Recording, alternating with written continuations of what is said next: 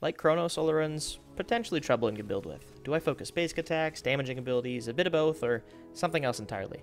I'm here to say that, after honestly not that much time playing him, but a whole lot of time studying him, I am under the impression it is probably best to build for his basic attacks, and I'll throw in some pretty unpopular opinions along the way through this video. Much of this video is going to be reading deeply into the logic behind his abilities and try to back my points up, so if you don't already have a substantially strong knowledge and understanding of Olorun, then this might be a bit dense, just prepare for that.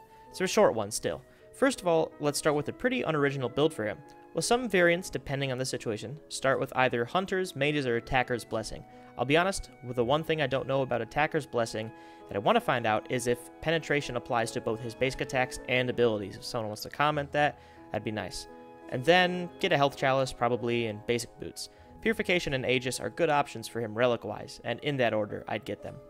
Then get, in an order somewhat like this, Book of Thoth first, finish the boots, maybe switch those, then get Bancroft's Talon. I really wish I could reasonably run Pythagorean's Piece, but it's okay. Then get Demonic Grip for very tasty penetration, then a Hastened Ring, which you could switch out for a Spear of Desolation, and then sell your start and buy the next item, which in this case, because I'm getting Hastened Ring first, is Spear of Desolation.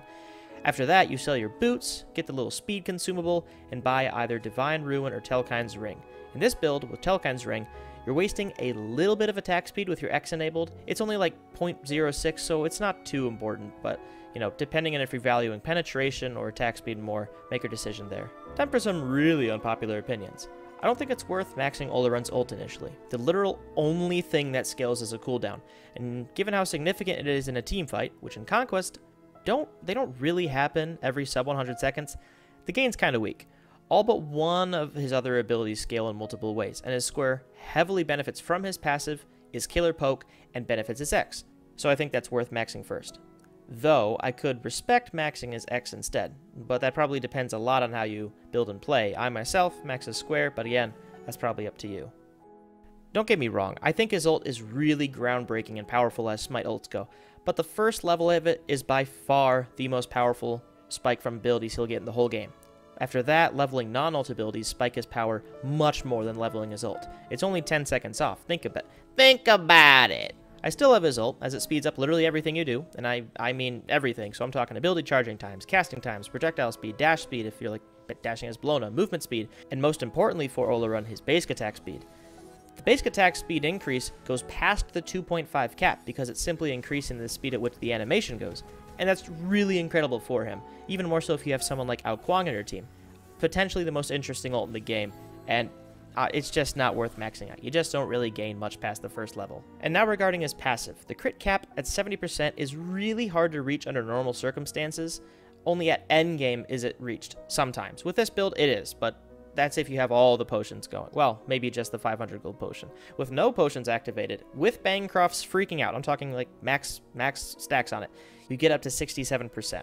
And then if you did do the 500 gold potion, you would reach 70. But, you know, you could swap in a Rod to Hootie instead of, I don't know, Telkine's or something. Then yes, you can get 70% with no potions, with Bancroft's maxing out.